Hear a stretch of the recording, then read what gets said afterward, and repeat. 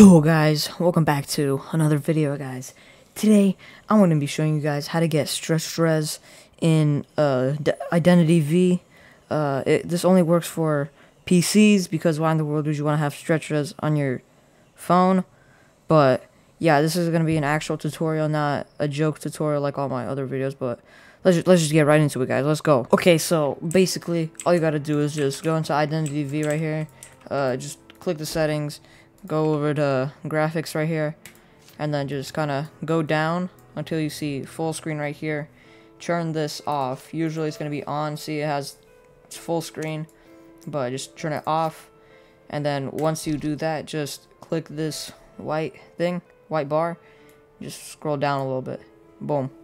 You can move the sides a little bit to make it like this. Make it like this. Yeah, and you can make it higher and lower to make it more stretch res and all that. I recommend just having a black background like I do here. And yeah, you can just have stretch res right here in Identity V, guys. Yeah, thanks for watching, guys.